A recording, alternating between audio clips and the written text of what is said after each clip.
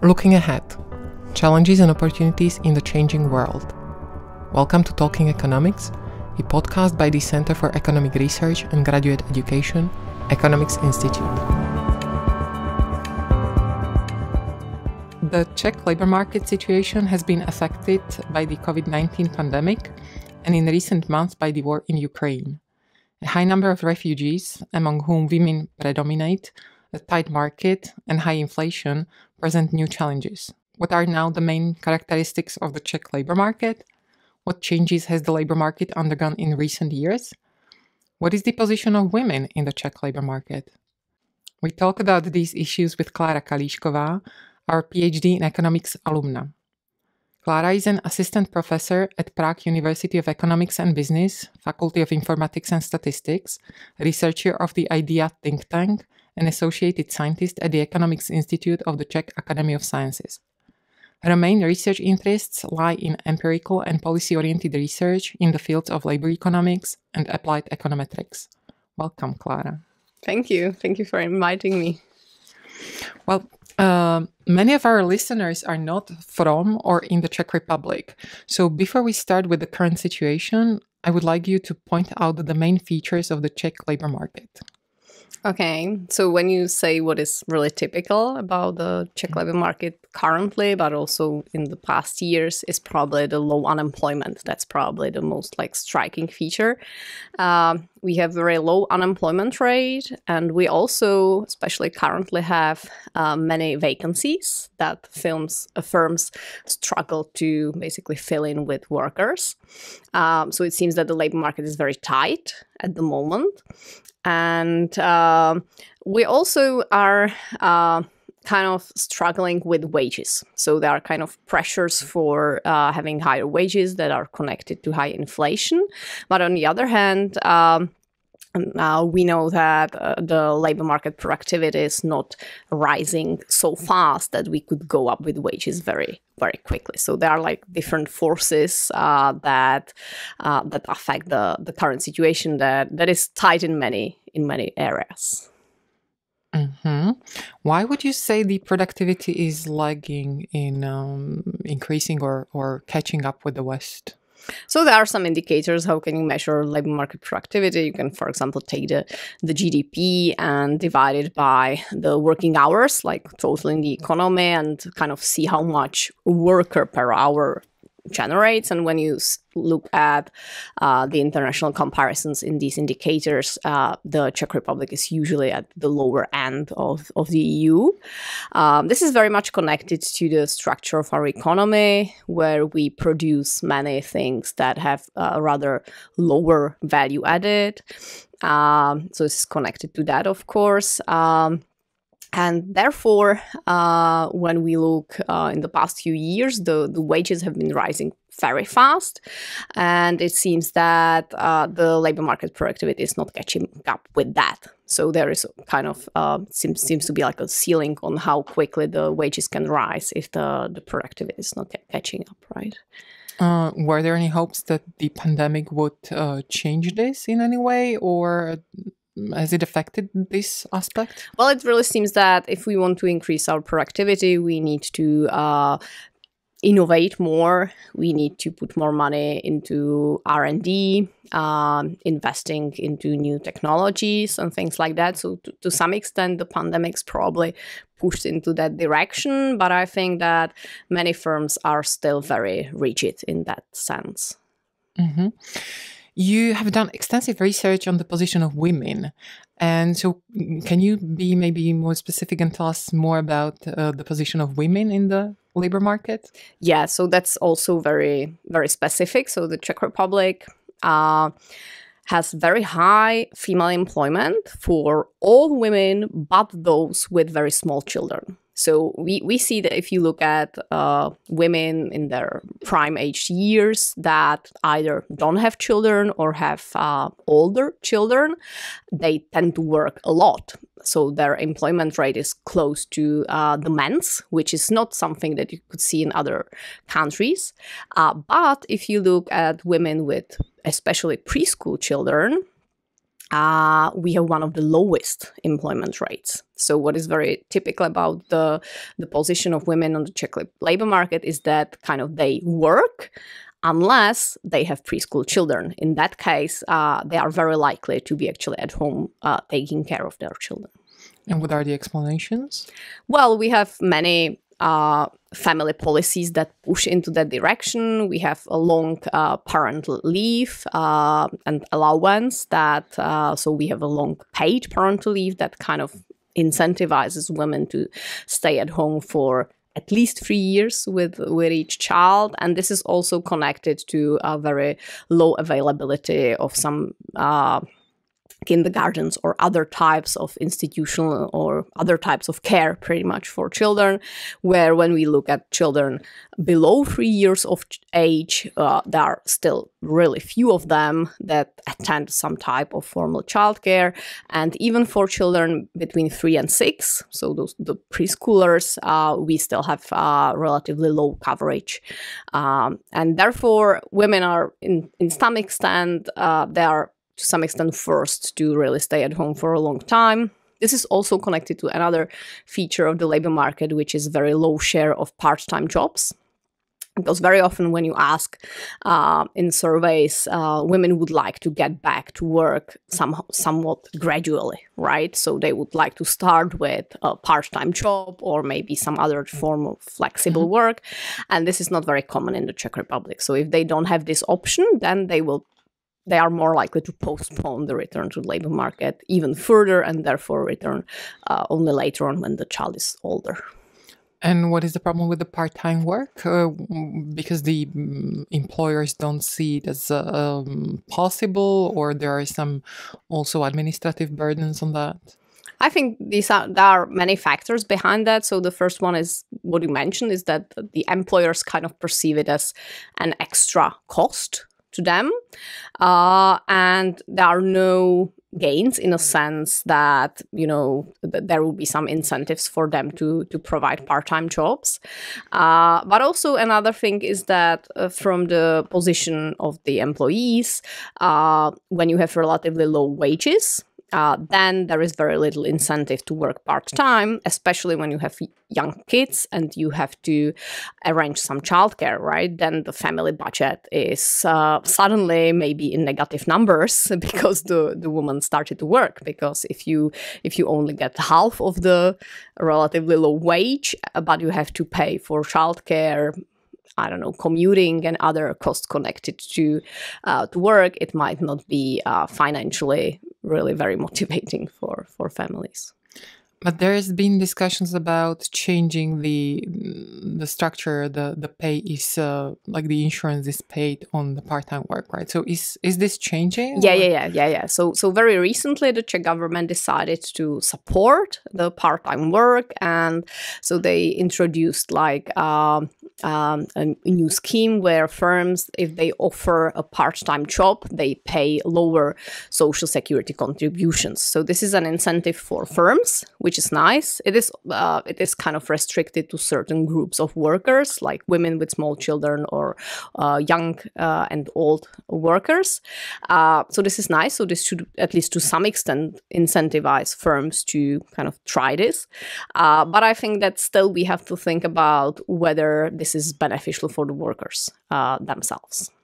Whether what I just said. So if you have a relatively low wage to start with and high childcare costs, then this is not really very financially motivating. So we have to really think about these other things, which is available childcare, and also incentivizing women to maybe collect the parental allowance in a short time, so that they don't have to think about that. Mm-hmm. Have you seen any changes in this situation over the years in the Czech labor market, either with respect to women or part-time, except for this very recent change? Well, shortly, not really. So yeah, it's been moving very slowly. So for example, regarding the childcare, the situation is improving, but it's improving very slowly. The part-time jobs, they also grow over time, but they grow very, very, very slowly. So I think that, if we want to, kind of get to a better place within a reasonable time frame, then we need to do more about it. It is not just kind of waiting to get there. Mm-hmm.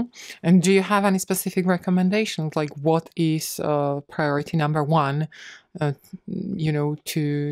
improve? Well, I think that we just need to rethink our family policies. We just have to think about whether we want to motivate women to stay at home for several years or not. And I think that still in the public debate in the Czech Republic, the prevailing argument is that it is good for everyone if the woman stays at home for several years. And if this is the case, then all the policies are kind of aimed toward that end, right? So we don't think about childcare for children below 3 because we think that they are better off at home with the mother.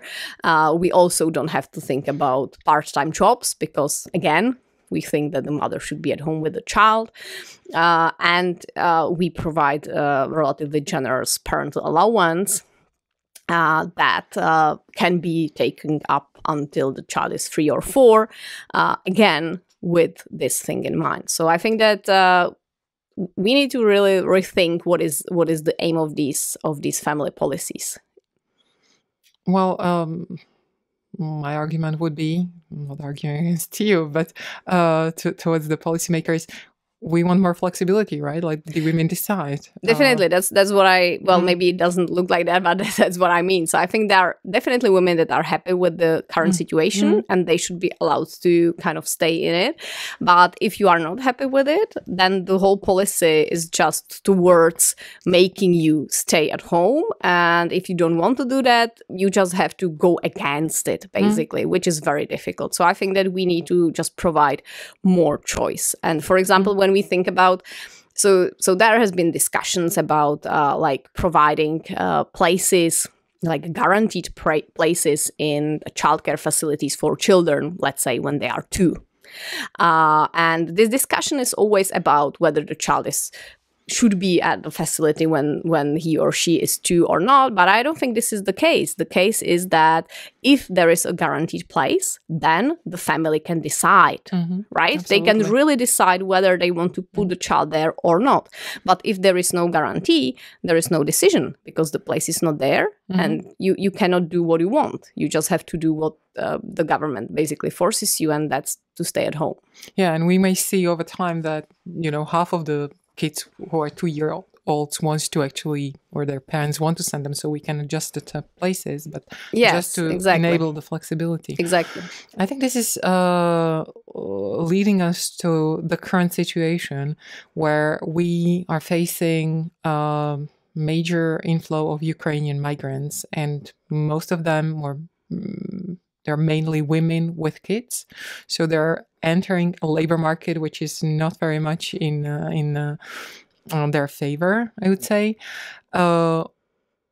First, before we speak about the labor market, we talked to Danmin a few weeks ago, and he was emphasizing the lack of data.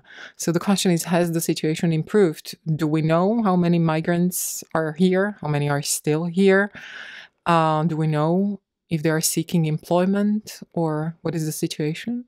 So with the total numbers, this is still a little bit difficult because the government doesn't really have a way to track them, right? So we don't really know how many of them returned to Ukraine or how many of them moved further to the west or to other countries. So we are not really sure about the total numbers, but there has been some attempts from the ministries to get some more information about them, which is very nice. So in June, there was a survey by the Ministry of Labor and Social Affairs where they managed to contact the refugees that ask for some social help, and they get quite a reasonable number of responses.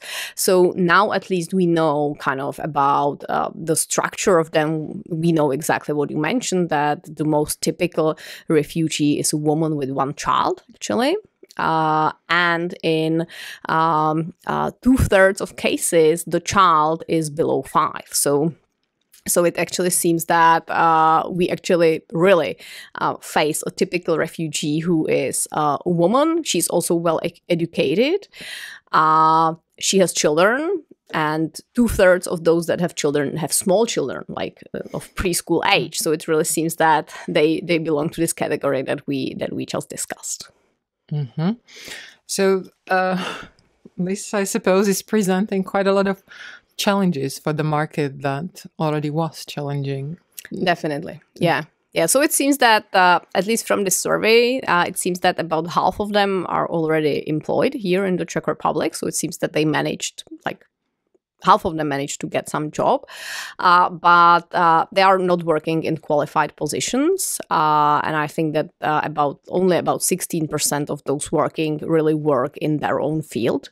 So this is what we could probably expect. So well, first of all, they are not here for a very long time. Most of them don't speak Czech, right? And most of them didn't have time to get their qualifications kind of recognized here, right? So they can't really work in their own field. And also on top of that, we know that they are struggling exactly what we just with these challenges that we mentioned. So we know that they are struggling to get their kids into kindergartens or get places in schools. I think that in this survey, they found out that only about 1/3 of preschool children attend kindergarten. So like 2/3 of these women with preschool children, they don't really have them in kindergarten. So either they are babysitted by some relatives that they have here or somewhere else. But usually this is probably also the reason why these women don't work yet, because they have small children and they don't have a place to put them to. Has the survey asked about their intent to stay? Because I think this is one of the big, topics that many people expect, that the migrants will want to return back as soon as possible. So yes. So I don't think they asked in this survey, but there was another survey by the Prague Research, the company, I think together with Ministry of Education. They also did some survey among migrants, and they asked exactly about this, whether they would like to stay long-term in the Czech Republic. And 43% of the migrants said that they would like to stay here. So it seems that, at least from their point of view, of course, like majority of them would like to return at some point, but many of them would like to stay here. And we also have to then think about how to maybe allow them if we want, and how to make this possible, and also maybe also like beneficial for not only them but also for the Czech economy, right? Well, with the tight labor market, it seems that it may be a valuable addition, right? That the labor force is missing, and Definitely. So one thing is that we have low unemployment rate, but another thing is that I think there are big reserves in increasing the labor force, because we in the Czech Republic we have many groups of people who are basically out of labor market, like women with small children. They are not looking for a job because they know they don't have a place for their child, for example, in the childcare, or this also concerns older workers. They are near retirement age, for example. They are not really actively looking for a job. So I think that we have to think about how to put these groups of people back to the labor market, and this, of course, concerns the Ukrainian refugees as well, right? So this could also kind of solve this problem of the tight labor market, to fill some vacancies, if we can allow for the kind of correct set of skills, or correctly skilled workers to get to the labor market. So this also concerns the fact that the Ukrainian women that came here, they are highly educated, but in the current situation, they can't really work in their own field or their own profession, right?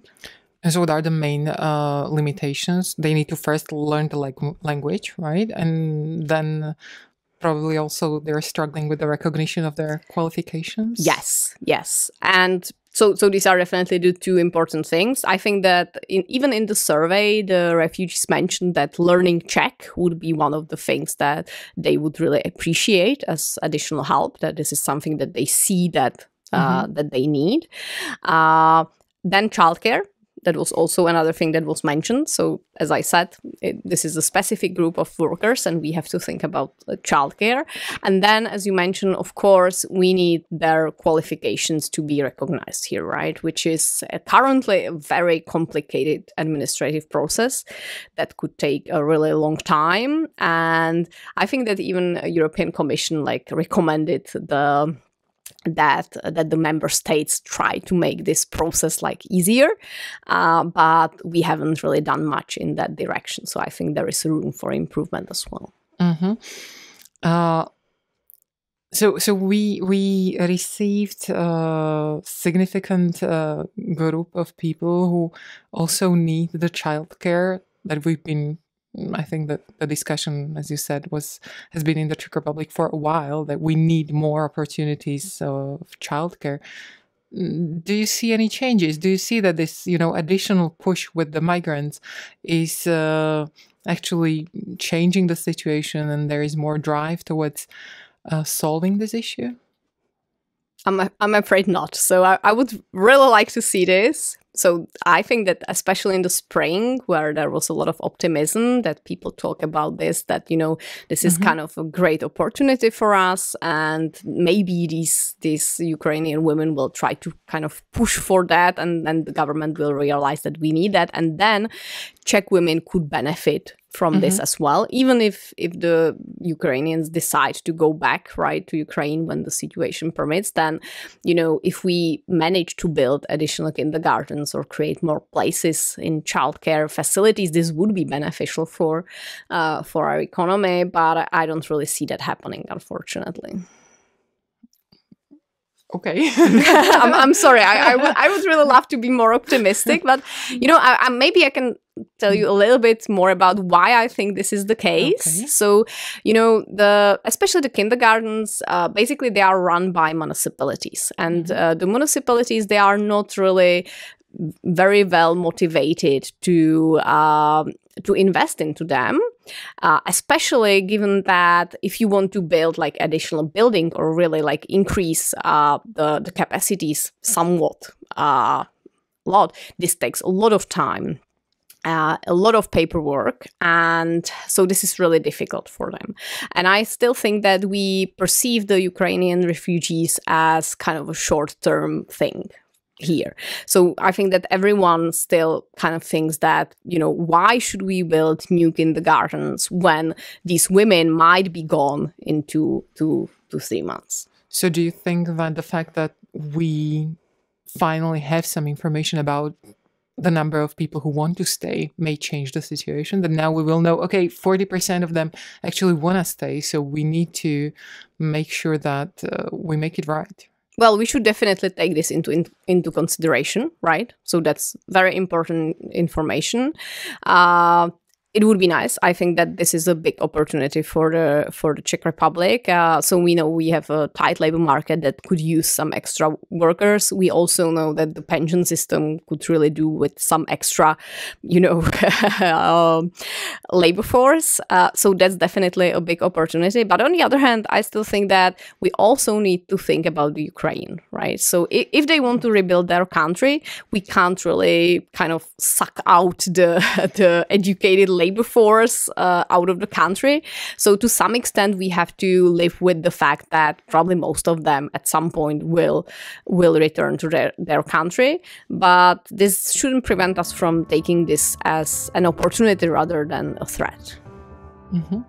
I think with this we can finish. I think this was very nice conclusion. So thank you, Klára, for being here and sharing with us your knowledge. Thanks.